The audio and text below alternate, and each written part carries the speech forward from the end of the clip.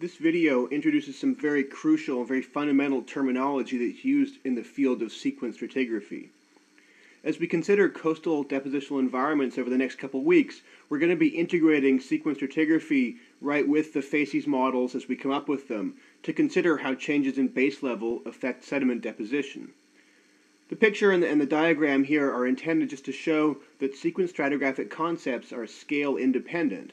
Although we'll be considering deposition at basin scales, the processes apply equally well to meter scale features in a roadside drainage ditch, which is what's shown here. First, a bit of review of some terms you've encountered before. You may remember that a depositional sequence is the complete base level cycle, from the top through the falling limb to the bottom and then in through the rising part as well. This depositional sequence is what gives sequence stratigraphy its name, actually. So this video has two primary goals. First is to understand how the shoreline shifts at different points in this base level cycle, and to introduce some terms describing those shifts. And second, we're going to use those shoreline trends to subdivide the depositional sequence into packages called systems tracts. Finally, I'll very briefly introduce the names of surfaces that separate those systems tracts, or those subdivisions of the depositional sequence.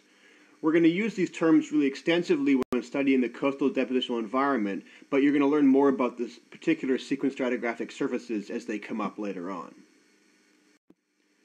You first learned about sequence stratigraphy in the context of fluvial systems, where we introduced the concept of base level. So base level is approximated by sea level, and is important in marine sequence stratigraphy as well. So subsidence, like tectonics, eustasy, which is basically global sea level, and climate are all important in setting base level. You're also familiar with accommodation space, which is the fundamental control on sediment accumulation and the formation of depositional sequences. As you learned, fluvial accommodation is set by this graded profile, the space between the actual land surface and the equilibrium position of the river. In marine settings, accommodation space is the space between the seafloor and base level, which is essentially sea level.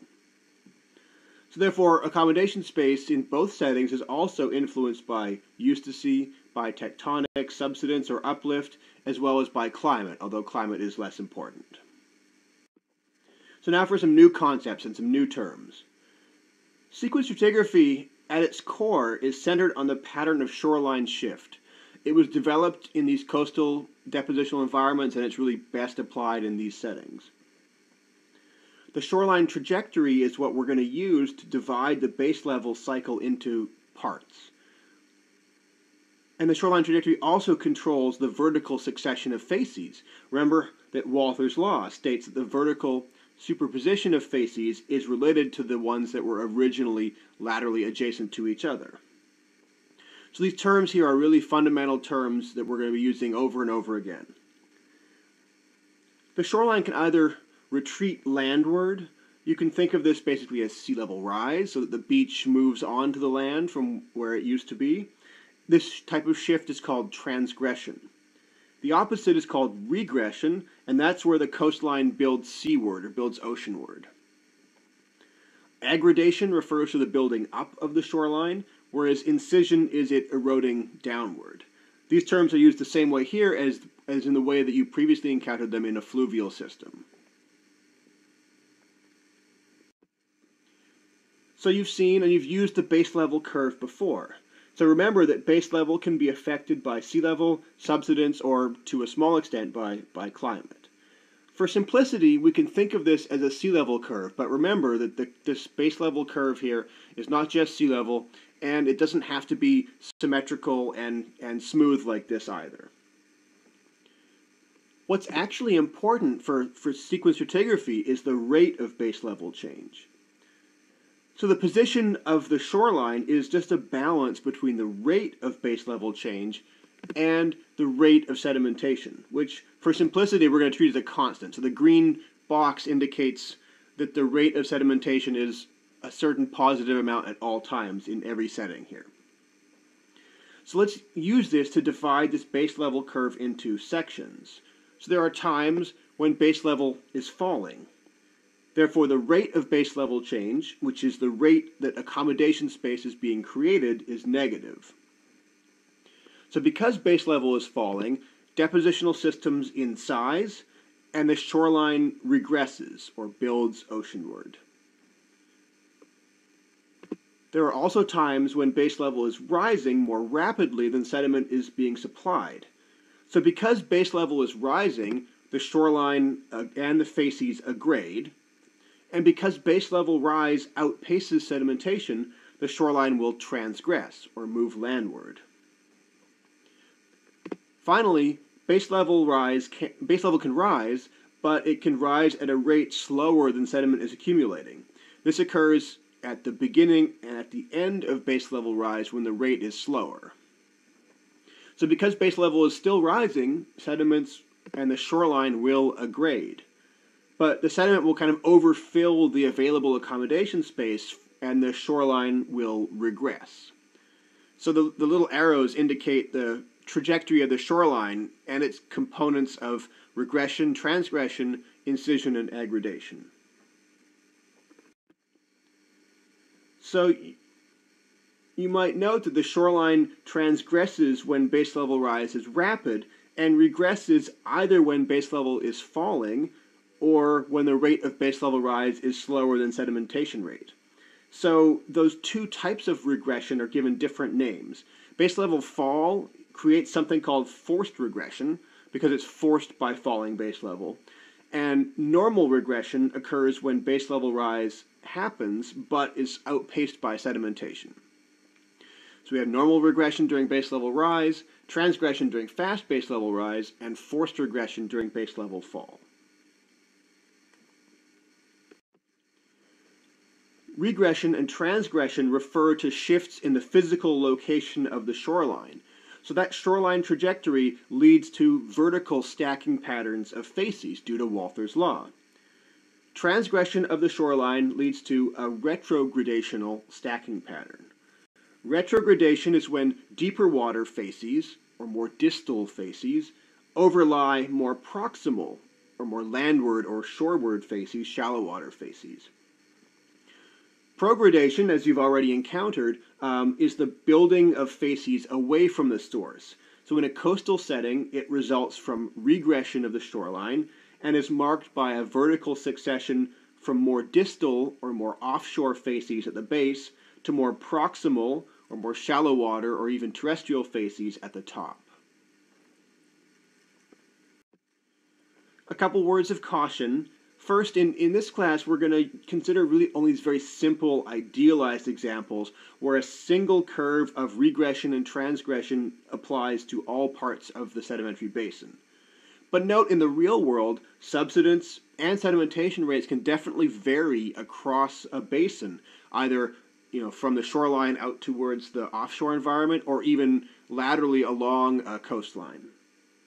So therefore, it's possible for transgression to occur in one part of the basin while regression is simultaneously happening elsewhere.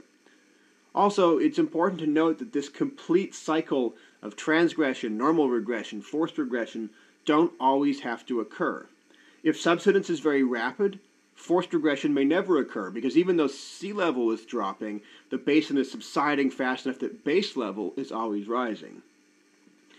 If sedimentation is very rapid, it may prevent the shoreline from even transgressing. A delta, and many deltas today are still prograding even though sea level is rising, even though base level is rising. So the complete depositional sequence is divided into component parts called systems tracts. A systems tract is an interval of relatively stable depositional systems.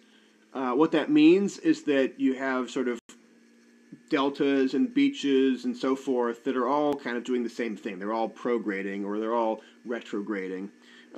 These relatively stable parts are separated by recognizable surfaces that represent reorganizations of the sediment, a shift from a delta to an estuary, for example.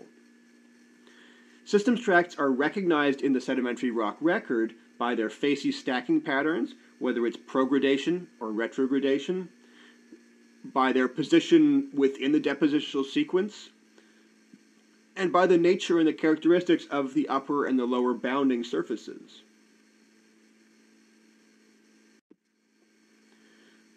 So here is again the base level curve, the rates of base level change divided into regression and transgression. There's also now a transgression regression curve, which you can see does not exactly follow the base level curve. It's somewhat more asymmetrical. So this time of, and so we're going to use this curve, I should mention, to divide this complete sequence into these systems tracts. We're going to use the normal and forced regression and the transgression, which creates these characteristic depositional patterns to divide us into systems tracts. So the time of forced regression during base level fall is called the falling stage systems tract, or FSST. It gets its name because base level is falling.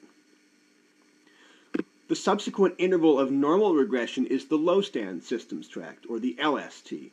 It occurs immediately following the lowest point on the base level curve during the initial part of base level rise, but still where the facies are prograding.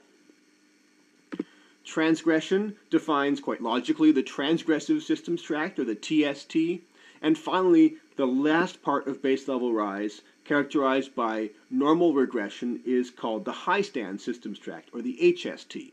Conveniently, these system tracts have fairly logical names, so it's not too difficult to remember how they fit into the base level cycle.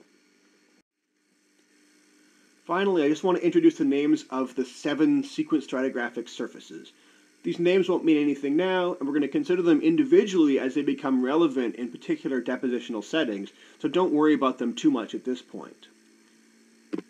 The maximum flooding surface marks the end of transgression. Note that it's not the highest point on the base level curve, it is the highest point on the transgressive regressive curve. And the maximum regressive surface marks the end of normal regression. This is the maximum progradation of facies into the basin. The beginning and the end of forced regression, at least in offshore marine settings, can be bounded by surfaces called the basal surface of forced regression and the correlative conformity. These two surfaces are difficult or even impossible to identify in outcrop, so we're not really going to deal with them at all. 3 surfaces are erosional: the subaerial unconformity and the regressive surface of marine erosion, which I've abbreviated here as RSME, just because I don't have any space to write the whole name. They form during base level fall, during forced regression. And then there's the transgressive ravinement surface, which forms during transgression, a rapid base level rise. Some of these surfaces are better developed in some environments than in others, and they have somewhat different characteristics depending on the setting, so we're going to cover them all in more detail later on. So for now, just make sure that you're familiar with the terminology for shoreline shifts, progradation, retrogradation of facies, and the systems tract names.